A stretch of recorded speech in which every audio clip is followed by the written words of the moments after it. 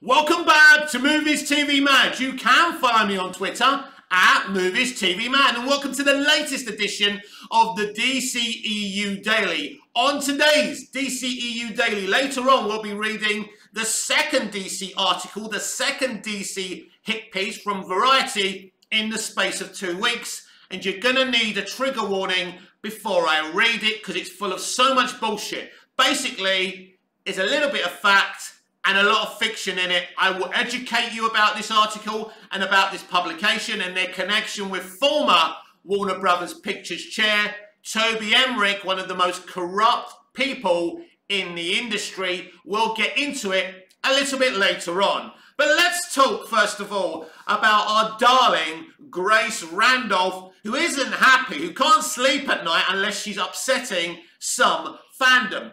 So for some reason at the moment, Grace Randolph is in a war, an all-out war with Snyderverse fans. I don't know why. I don't know how this started. But anyway, she threw a huge grenade on the internet yesterday. She claimed, her sources are telling her, that Kevin Feige and Marvel Studios are looking for a role for Henry Cavill within the Marvel Cinematic Universe. So is this true or false? Probably it's false. Probably it's bullshit. Probably she's lying. But there's a little chance she could be telling the truth. I don't think she is. How do I feel about Henry Cavill potentially joining the MCU? Well, first of all, this is a rumour that's been going on for many, many years. Shield Media, like the people at Screen Rant, have been writing about this for years. They really, really want Henry Cavill as part of the MCU so they can kind of mock us DC fans. So he's been a fan cast for MCU fans for a long time as well. Henry Cavill is a very, very popular actor. If this is true, and let's pretend Grace Randolph is a reputable journalist for about 5 seconds, I don't care anymore. This would have triggered me many years ago, and it should never have triggered me. Any working actor is free to choose any franchise and any role he chooses, right? Because he's a working actor and he can do whatever he wants. And I and you shouldn't be upset about that. I can understand why you would be hurt about this. You want him back full-time in the DC Extended Universe. He hasn't been part of the DC Extended Universe since 2017's Justice League, right? And he could be coming back in cameos. He could have done something for Black Adam. Who knows at this stage?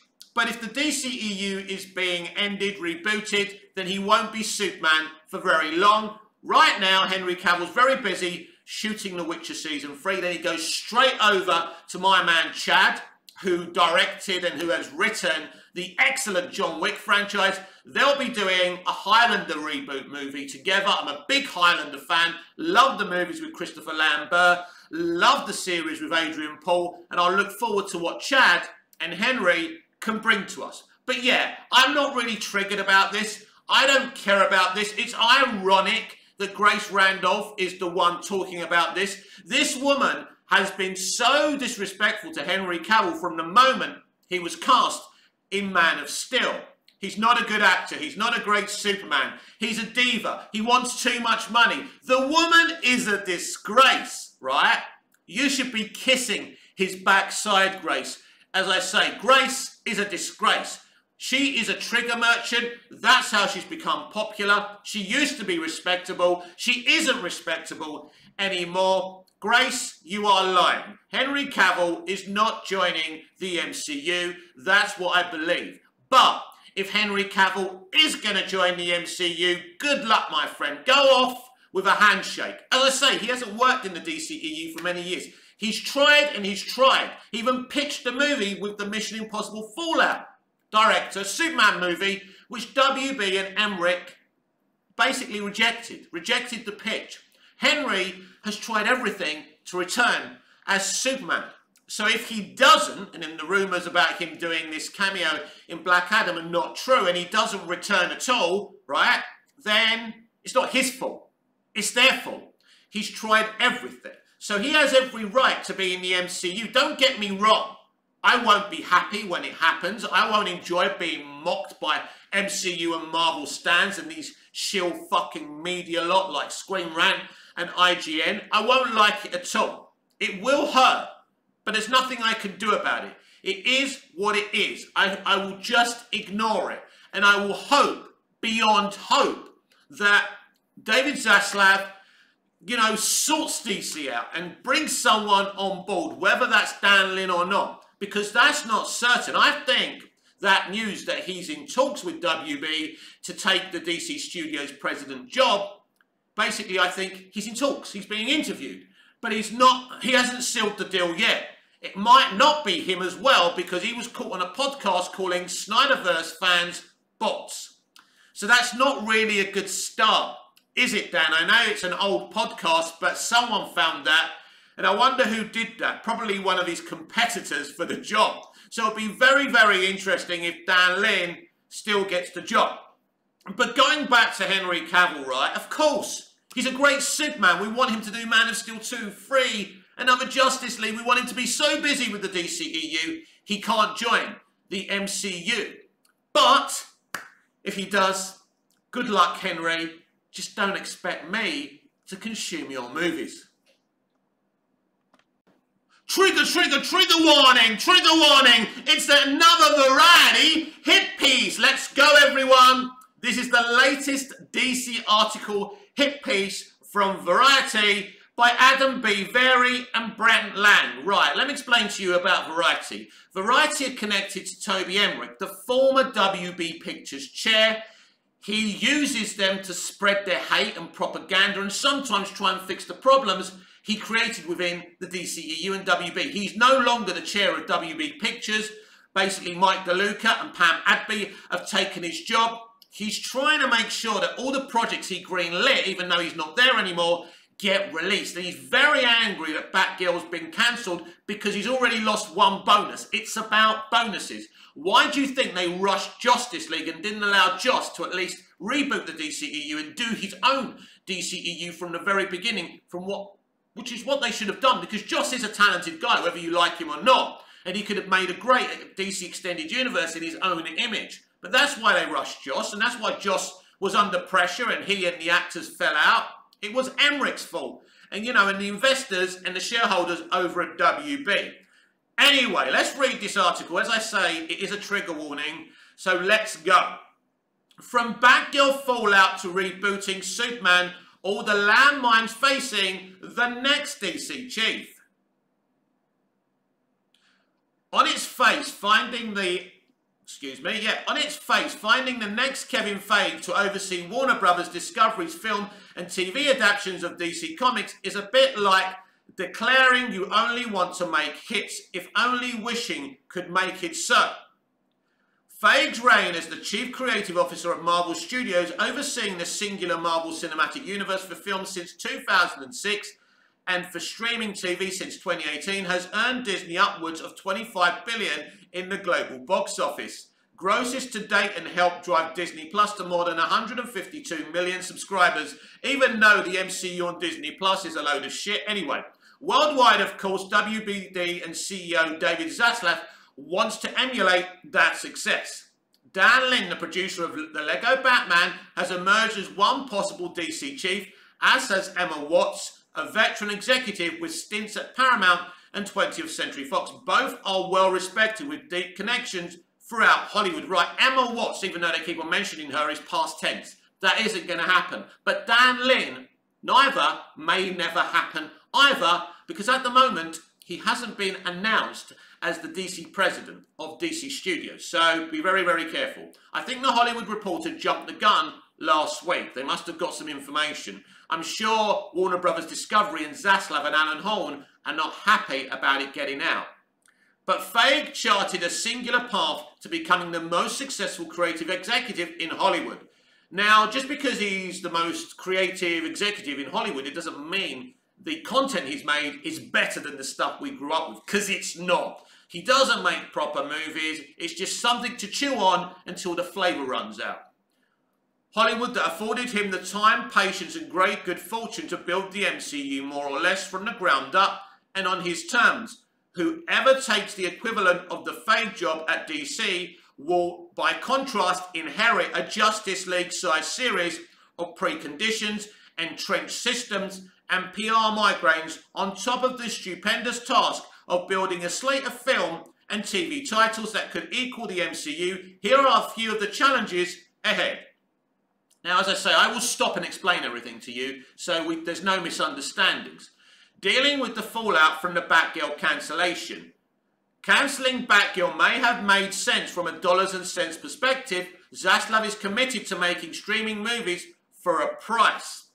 Right, he's not committed to streaming movies. He's committed to television series and documentaries by merging Discovery Plus and HBO Max, but he wants to take movies back to the theatrical system. Now, he may make movies to sell to other companies. That's a good idea.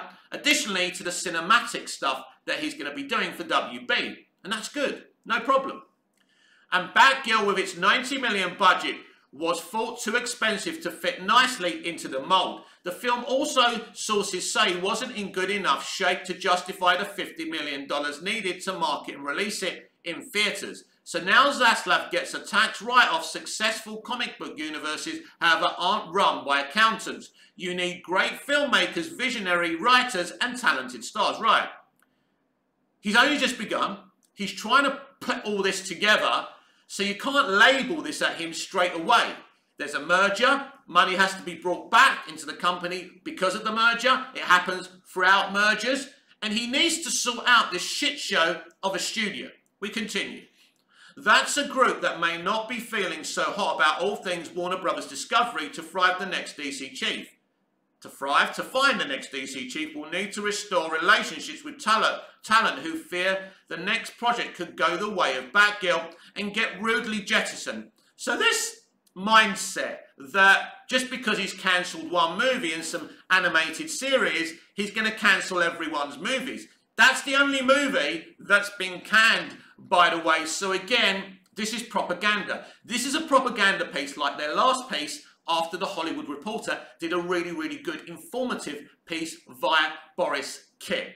Anyway, newly minted Warner Brothers Pictures chiefs Michael DeLuca and Pamela Adby have been working to ameliorate the situation, possibly by finding a new project for Batgirl star Leslie Grace and the film's directors Bill Fallar and Adu Arbi. Now, the truth is the fallout is finished.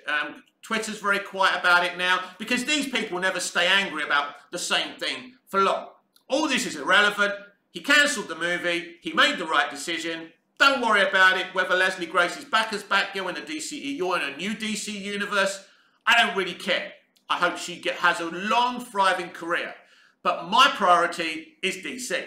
However, trust with the wider talent community has been broken. No, it hasn't. It's one cancellation. Nobody gives a shit. Repairing it will take a lot longer than breaking it did. Again, this is just all propaganda to try and tell you that Warner Brothers Discovery and David Zaslav are a shit show. No, the people that they're working for and doing this article for, Toby Emmerich, broke Warner Brothers. David Zaslav is attempting to fix Warner Brothers. Right.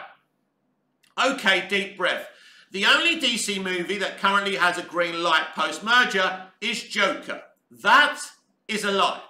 So we went through this last time. They tried to claim last time and they created a bonfire on Twitter that the Batman 2 wasn't green-lit. We know the Batman 2 is green-lit. We heard about Matt Reeves' new first look deal with WB, and the Batman 2 is happening. So, merger is Joker, folly or do. Todd Phillips follow-up to his billion-dollar grossing Oscar-winning sensation starring Joaquin Phoenix and Lady Gaga. Matt Reeves, meanwhile, is currently working on a sequel to his 2022 blockbuster, The Batman, with Robert Pattinson, which hasn't officially been green-lit yet. Right.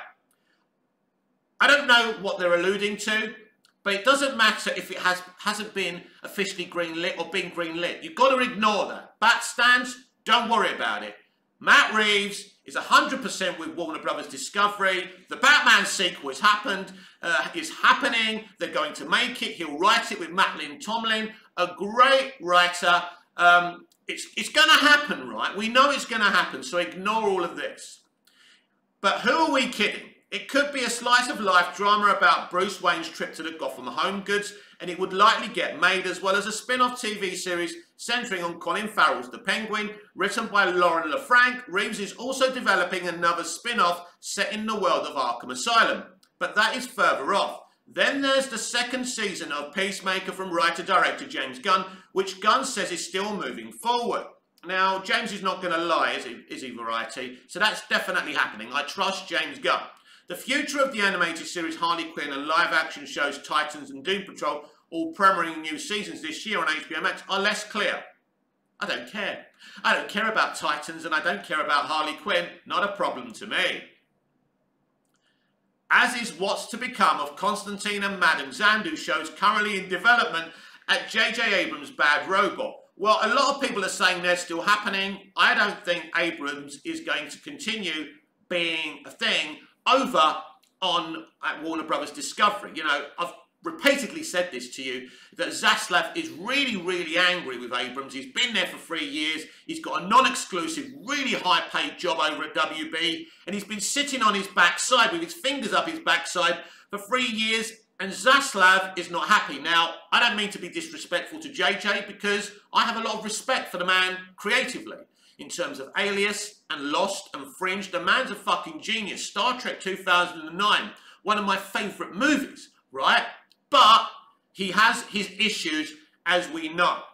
If I was a betting man, I think that he won't be doing these shows, or these shows will be delayed, or maybe he'll appoint showrunners to them.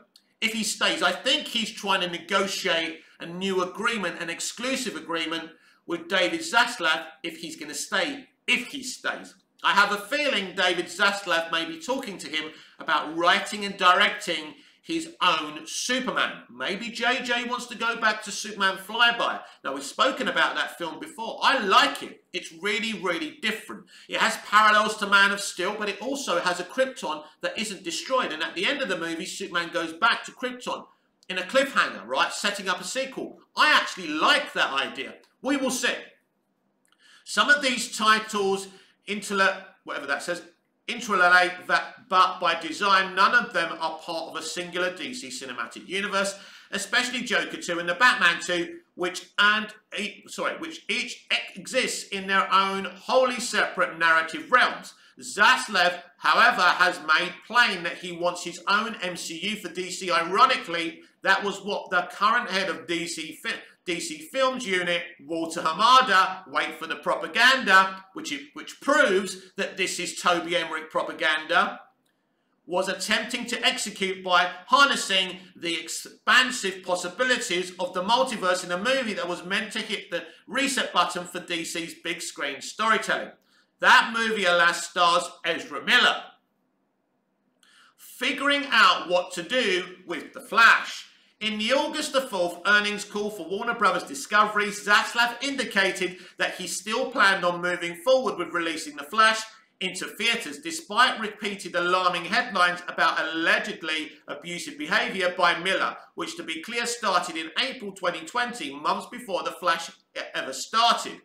Now, if you are a Toby Emmerich propaganda piece, let me remind you who was in charge when Ezra Miller, not he, apologies Ezra, even though you're an alleged criminal, I will represent you in the right way. So just remember who was in charge of Warner Brothers, sorry, say that again. I'm getting my words mixed up, but let's just remember who was in charge of WB Pictures and who was the chair of that group. It was Toby Emmerich. So Toby Emmerich could have made sure that Ezra Miller wasn't playing The Flash back after 2020 when he allegedly throttled a young lady in Iceland. Has since released an apology for Miller has since released an apology for my past behaviour and says that they are seeking ongoing treatment for complex mental health issues. While that statement temporarily calmed the tempest surrounding the star, it's not certain that clear skies are on the horizon. I don't think they are. I think this movie could still go the way of the dodo. At the very least, it means that Miller's off-screen issues may mean he won't be part of the Flash promotional rollout, and that the rest of the cast and creative team will be left fielding difficult questions about the star instead. of, you know, hawking the big brassy and escapist flick about the Scarlet Speedster. I think the whole point of them making him apologise is so he can be part of the marketing. So if he doesn't do anything else, this movie will happen and he'll be part of the marketing and they'll be ordered not to ask questions about his misdemeanours. And that's an issue because The Flash, which every exec who has seen it will tell you is really good, is intended, well, yeah, and Toby Emmerich has told you it's really good and he wants his bonus for it, so you're going to tell us it's really good. I've seen a test screening. You know what I think about it. It's intended to clean up all the narrative threads left dangling by the DCEU's stop and start approach to the cinematic universe. Building the film is using time travel and the multiverse to reset the DC timeline from what had been started with 2013's Man of Steel and set it on a new course. If the film does come out, however, will that plan even hold, or will it be a kind of swan song before an even harder reset button is hit? I don't think that the Flash movie is going to set up a multiverse strategy. If they haven't made changes by the reshoots they did in the summer, there'll be more reshoots to change that course. They'll just release the movie, stays in the Snyder timeline, they release all these movies, and then what happens is they start again with a brand new DC universe, or they try and fix the DCEU. Who knows? Which would have to wait anyway, because The Flash is no longer the last film of the old DC regime, currently on the WB slate. Figuring out what to do after The Flash and Aquaman and the Lost Kingdom. The Flash was intended to usher in a whole new era for the DCEU. But now Aquaman 2, which was originally intended to predate that film, is coming after it. It's possible that there could be some Aquaman 2 related concessions to the cinematic timeline adjustments. But there may be some ongoing tweaking. Michael Keaton was originally supposed to show up as Batman at the end of Aquaman 2. Following up on the character's return in The Flash. But now that Ben Affleck is also slated to appear in the Atlantis set adventure, that may be one former Batman too many. So we've been talking about, in previous videos, what a clusterfuck the DCEU is. And who's in the Aquaman sequel? Is it Michael Keaton? Is it Ben Affleck? Is it both of them? What a fucking mess. However, that is resolved, the new DC chief needs to find a new way to revive Superman. There are already several schools of thought there. One is to simply bring back Henry Cavill as the Man of Steel. Another would be to move forward with J.J. Abrams' produced film that was supposed to have a script by Ta-Nehisi Coates. Well, that's not happening, and I told you that ages ago, and would have reportedly been the first to feature a black Superman. Option 3 is to start from scratch, which is my preferred option, or proceed with both the Abrams, Coates and Cavill versions of Supes at the same time. That would be a fucking disaster, wouldn't it? Who knows? Then there's where are we? Then there's a desire to get a third Wonder Woman project going after the second one, spurted out with critics. Presumably, that would involve having Gal Gadot once again wield the lasso of truth. That's to say nothing of plans to get films featuring Green Lantern, Green Arrow, Martian Manhunter, and a panoply of other Justice Leagues going. So he reckons, right, these journalists actually reckon that they've got, you know, they've got plans for Green Arrow, for Martian Manhunter, and so many other Justice League characters. Is this true? We'll have to wait and see. Or are they just chucking stuff out? You never know with Variety. They did this 2 weeks ago. I'm not sure they really know anything because the only information they have is from Toby Emmerich. Well, he's gone. His plans are gone. It's a new plan, it's a new leadership, and this is why Variety know jack shit. Navigating established five forms at Warner Brothers, HBO Max and WBTV. At Disney, Feige runs Marvel Studios as a fully separate unit from the rest of the company. By contrast, anything released under the Warner Brothers Pictures banner has traditionally gone through the office of the studio chief, which recently became occupied by DeLuca and Adby, taking over for Toby Emmerich, your friend. Ditto for HBO Max, and HBO Max headed by Casey Bloys, and Warner Brothers Television run by Channing Dungey. That means that the new DC chief likely won't have the kind of broad authority that Feige enjoys. Wrong! Ask again. Give me another answer because you're talking shit. Sorry. You're lying, because we read the Hollywood Reporter from the Hollywood Reporter article from Boris Kitt last week. Do you remember? Do you remember? How good's your memory? Do you remember what Boris said? Boris said that the only person that the new DC Studios president would report to is David Zaslav. So you're lying. You're saying that to cause problems, to put obstructions in the way. So if Dan Lin takes over DC Studios, for example, the only person he reports to is Zaslav, which means he would be in charge of his DC Studios, which is a good move. So they are talking bullshit. We continue. Instead, and that person will have to be adept at navigating the egos and ambitions of other executives. Wrong, you're lying, because you won't have to talk to those people whose interests may not always align. That could require nearly superhuman ability. Well, what you're talking about is bullshit, because we know that's not the case going forward anyway. Winning over fans. Privately, studio insiders have lamented that Zack Snyder's Justice League never should have happened, rather than quiet the unceasing online campaign to release the Snyder Cut. The 4-hour HBO Max feature only further entrenched a vocal and extremely online Snyderverse fanbase in opposition to the leadership at the studio in general and at DC in particular. So, let's go through this again so there's no misunderstandings. And I'll explain it to you because I know a lot of you are upset about this. Privately, studio insiders have lamented that Zack Snyder's Justice League never should have happened. Right. Who are these studio insiders? Well, I'll tell you. Jeff Johns, Toby Emmerich, and Walter Hamada.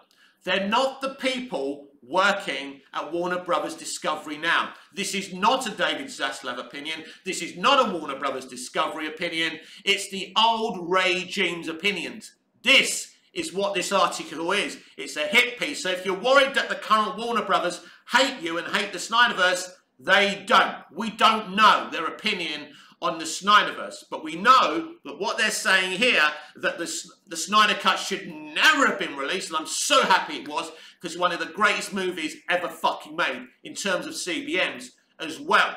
So they're talking from the minds of the, the past leadership of WB Pictures. Of course they're fucking bitter. They never wanted the Snyderverse to be restored. They never wanted the Snyder Cut to be released because the Snyder Cut exposes their mistakes. They basically kicked out a guy who made one of the best CBMs of all time. Not just the Snyder Cut, BVS and Man of Steel. This exposed them, and then once it was green-lit to be released, Snyder and Fisher exposed the studio even more and started a bigger civil war. Because Warner Brothers Pictures and Toby Emmerich and Walter Hamada didn't green-light the Snyder Cut to be released. That was John Stankey of AT&T. And oh boy, these people are not happy, but what these people think and say is irrelevant. Rather than quiet the unceasing online campaign to release the Snyder Cut. But Mr. Emmerich and Variety, you were never going to quiet us down. You were never going to stop us hashtagging release the Snyder Cut. We were never going to stop till it was going to be released. And we'll never stop hashtagging restore the Snyderverse until we're told it's not going to happen. The 4-hour HBO Max feature only further entrenched the vocal and extremely online Snyderverse fanbase in opposition to the leadership at the studio in general and at DC in particular. Of course, you wanted us to be quieted down, and we weren't. That group may be hard to win over, but DC has to do a better job of cultivating the kind of compelling franchises that will enable them to build up the kind of passionate, engaged, excited fan base that can drown out the haters. Yeah, in other words, what they're saying is in this article, if they create a really good franchise, then we, the Snyderverse fans, because I'm a DC fan in general, I just want to see good DC, but they want to drown out the Restore the Snyderverse campaign, the haters. Basically, Variety are calling the Snyderverse fans, Restore the Snyderverse fans, haters, because this is a Toby Emmerich forwarded hit piece, and it doesn't work. This is the snarky reporting we heard from the Hollywood Reporter. The Hollywood Reporter mentioned like these journalists who are really, really snarky. Variety are connected to the old leadership of WB, and what they say is nothing. That takes patience, which has often been a short supply by your friend Toby Emmerich at DC, where corporate overlords like Toby Emmerich have long made it clear that they want their own in-house rival to the MCU, but have failed to understand the kind of blood, sweat and tears it can take to build that kind of juggernaut. It's actually really funny, because that's the only true thing these journalists said at the end. Their laziness has brought us to this. The laziness of Kevin Sujihara going, oh, Christopher Nolan, I love the Dark Knight trilogy. Can you do us a really good franchise for DC? Okay, but I'm not going to run it. No, Kevin. We're bringing Zack Snyder. You know the guy who did Watchmen and made that divisive movie? I love Zack, by the way. I'm just speaking how it is, right? You know that guy who did that really controversial movie, Watchmen, right? Yeah, we'll get him to run the DCEU. It'll be fine, don't worry. I'll shepherd it, but I won't have much to do with it. Apart from, you know, co-writing the story with David Goyer of Man of Steel. It'll be fine, don't worry. And from that moment on, whether you like Zack or not, these are the fucking facts. None of this should have happened. Because someone like Bruce Timm, in 2011, when they were developing the first Superman film, Man of Steel, should have come in. Bruce Timm has done an excellent job with animation. He knows the comics. He knows what should be done. It should have been him. Maybe him and Zack Snyder would have been a great team. I don't know. But what they did was wrong, and this is where they are now. And they keep on trying to dig themselves out of hole and a hole and a hole. Look at this situation. The Hollywood Reporter leak that Dan Lin could be the new DC Studios president. Hours later, a video is shown of him basically being disrespectful to Snyderverse fans. I doubt now that he gets the job, but we'll have to wait and see about that. I keep on hearing a lot that we're going to do a Kevin Feige and we're going to have our own Kevin Feige. You know what I want as a DC fan, and if you're honest with yourselves, you know what you want. I just want to see great DC movies. I want to see great TV shows. And if they're all connected together as some part of franchise, that's great. But I'm also happy with having an individual kind of franchise. You see a movie, it's great art, it represents those DC characters and that DC universe beautifully. Like Superman the movie and Batman 89, they're not connected, but they're two of the best DC movies ever made. Batman vs Superman and the Joker movie, I love them. Both great pieces of art. It doesn't all have to be connected. We don't need a Kevin Feige, although that's kind of the description of someone running the whole department, and I understand that, but stop mentioning that fucking person's name. We need a competent leader who leads this brand new DC Studios into the next decade, this 10-year plan. They're talking about a 10-year plan, but do they actually have a plan? Clearly, they haven't got any plan yet. They're looking for someone to head this thing up. Is it Dan Lin? Maybe, maybe not. But whoever it is has to respect the fans, whether it's Snyder fans, whether it's DC fans in general. There cannot be any divide.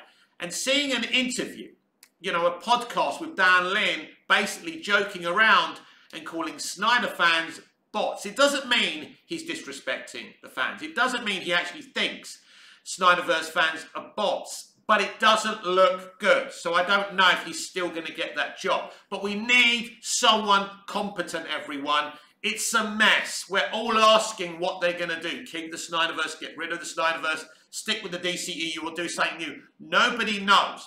I'm 49 years old. I'd like to know before I'm 60 that what their plans are and what they're going to do. I'd like to see a Superman film before I'm 60 because I'm getting on. Will I even make 60? I hope so, because everyone, whether you're a DC fan or whether you support Manchester United or whatever in the world, whatever you're a fan of, you want it to be the best fucking thing ever, and you want everyone else from other fandoms and in the media to say this is the best thing ever. And we haven't had that, and it's been hard seeing the MCU being so fucking successful. So please, Mr. Zaslav and Warner Brothers Discovery, make this decision. Find the right person to lead DC Studios, then announce a slate and get us all excited. Release these remaining DCEU movies and let's move on to something better. Something that embraces all the fans. This has been the DCEU Daily with me, Mick, your host with the most. Just ask your girlfriends and your wives.